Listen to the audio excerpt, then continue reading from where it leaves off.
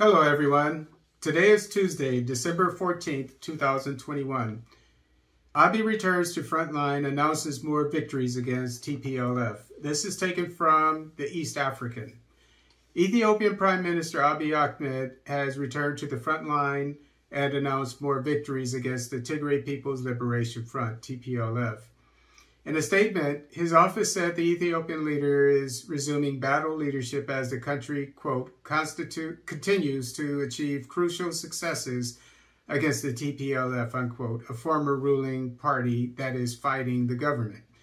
Quote, Ethiopian forces led by the Prime Minister, who has headed to the front again, have captured the mountain chains of Zobel, strategic towns of Arjo, Fokisa, Boran, and cut through the main Wodia-Mekele highway, unquote, his office said in the tweet on Sunday.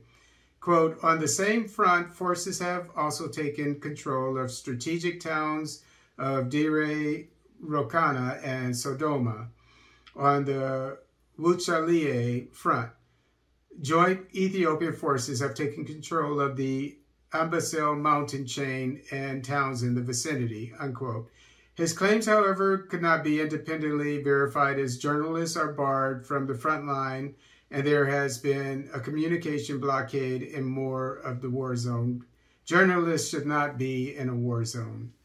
Meanwhile, generally speaking, that is. Meanwhile, TPLF is fighting off accusations of looting.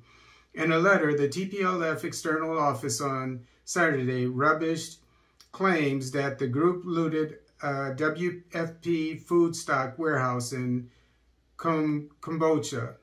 Quote, over the past days, we have seen media reports citing a brief statement from World Food Program, WFP, that TPLF have looted food stock that have been stored in the city of Kombolcha, unquote, TPLF said. Quote, while this baseless information claim has received undeserved coverage, the truth of the matter is, no time during our stay at Kombolcha City did Tigray forces take aid meant for those in desperate need of emergency, unquote. TPLF was recently accused of summary executions of civilians that could add to the toll of atrocities in the conflict. A detailed report released by Human Rights Watch on Friday revealed that TPLF carried out numerous civilian executions during past battles in Tigray and Amhara regions.